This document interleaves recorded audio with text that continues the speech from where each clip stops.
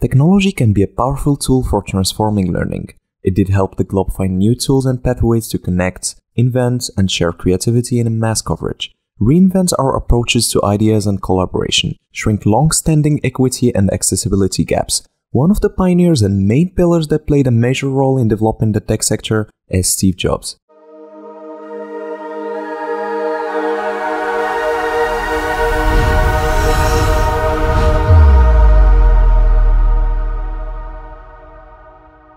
Stephen Paul Jobs was born on February 24, 1955, to Abdul Fattah Jandali and Joanne Schiebel, and was adopted by Paul and Clara Jobs because Joanne's parents were not happy that their daughter was dating a Muslim.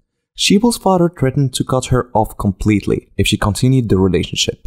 Paul and Clara adopted Jobs' sister Patricia in 1957, and by 1959, the family had moved to the Monte Loma neighborhood in Mountain View, California. It was during this time that Paul built a workbench in his garage for his son in order to pass along his love of mechanics.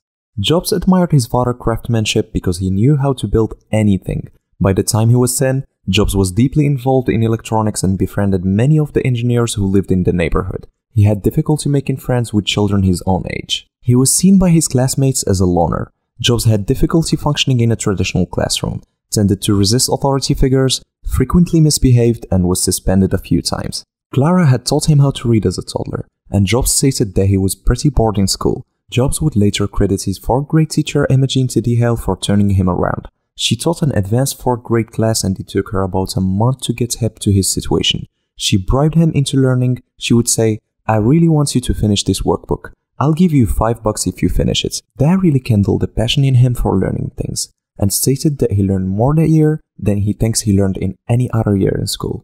Jobs skipped the 5th grade and transferred to the 6th grade at Crittenden Middle School in Mountain View, where he became a socially awkward loner. Jobs was often bullied at Crittenden Middle, and in the middle of the 7th grade he gave his parents an ultimatum. They had to either take him out of Crittenden or he would drop out of school. Though the Jobs family was not well off, they used all their savings in 1967 to buy a new home, allowing Jobs to change schools.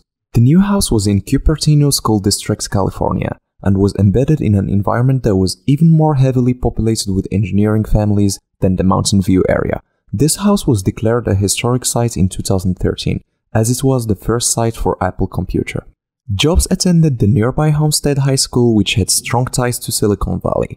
He began his first year there in late 1968, where he met Steve Wozniak, who would later be Apple's first employee.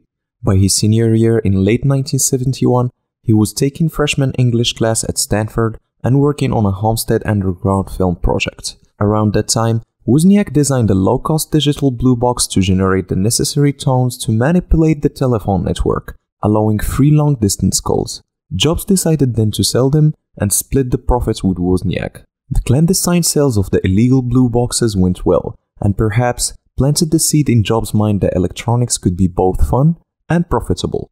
In a 1994 interview, Jobs recalled that it took 6 months for him and Wozniak to figure out how to build the blue boxes.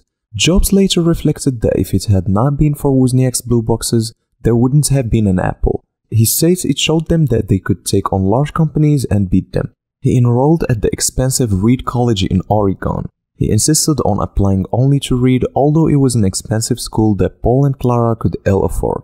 After just 1 semester, Jobs dropped out of Reed College without telling his parents. Jobs later explained that he decided to drop out because he did not want to spend his parents' money on an education that seemed meaningless to him. In 1974, Jobs and one of his Reed friends traveled to India searching for spiritual enlightenment. After 7 months, Jobs left India back to the US with his head shaved, wearing traditional Indian clothing. During this time, Jobs experimented with psychedelics, later calling his LSD experiences one of the 2 or 3 most important things he had done in his life. By March 1976, Wozniak completed the basic design of the Apple I computer and showed it to Jobs, who suggested that they sell it. Wozniak was at first skeptical of the idea, but later agreed. In April of the same year, Jobs, Wozniak, and administrative overseer Ronald Wayne founded Apple Computer Company. Wozniak and Jobs decided on the name Apple after Jobs returned from the All-One Farm commune in Oregon and told Wozniak about his time spent in the farm's apple orchard.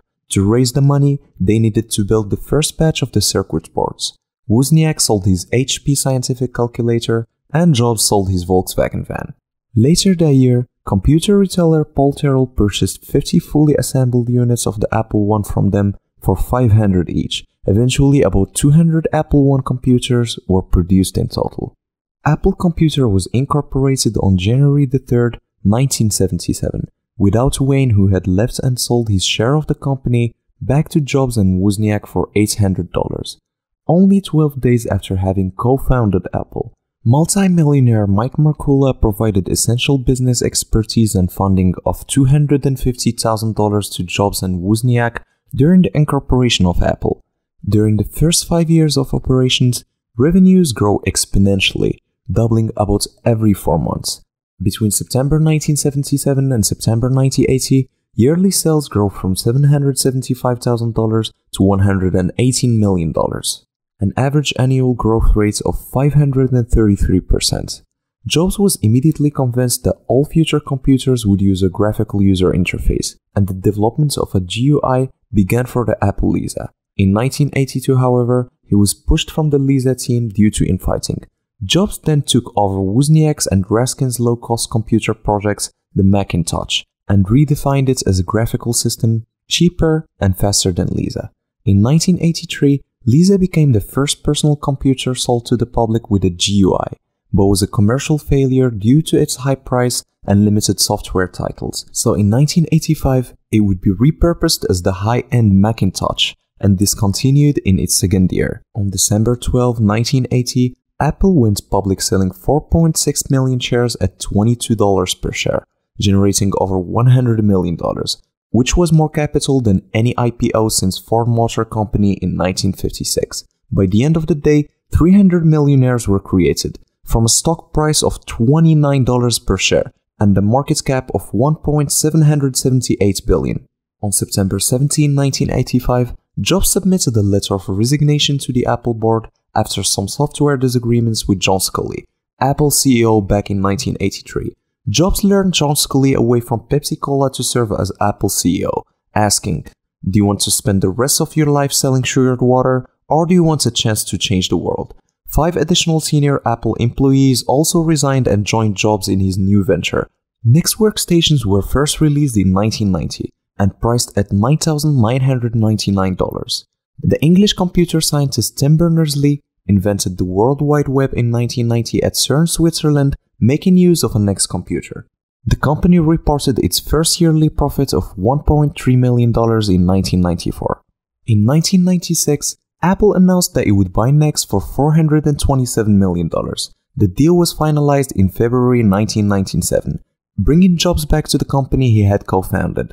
Jobs became de facto chief after then CEO Jill Amelio was ousted in July 1997. He was formally named interim chief executive in September, and then permanent CEO of Apple and Pixar Studios. After years of speculation, Jobs officially unveiled the iPhone at January 2007's Macworld Expo. He combined the music features of the iPod with a slick responsive touchscreen that didn't need a stylus, unlike most mobile devices at the time. And the iPhone Safari was the first full-featured web browser on a phone. The iPhone was a massive hit, taking only 74 days from its August 2007 launch to sell 1 million units. Jobs stepped down as Apple CEO on August 24, 2011, accepting a role as chairman after his pancreatic cancer relapsed. Not long after, Jobs died on October 5, 2011, working for Apple until the day before his death. That night, the flags at Apple flew at half-mast. At the time of his death, his net worth was $10.2 billion. Tim Cook got the nod as a full-time CEO after Jobs' resignation before his death. Apple has continued to grow under the big push of Jobs and the flow steering of Tim Cook, becoming the first $1 trillion company in American history. If you liked the video, make sure to subscribe and hit that bell to turn on notifications for more interesting stories and facts. I'll see you in the next video. Take care.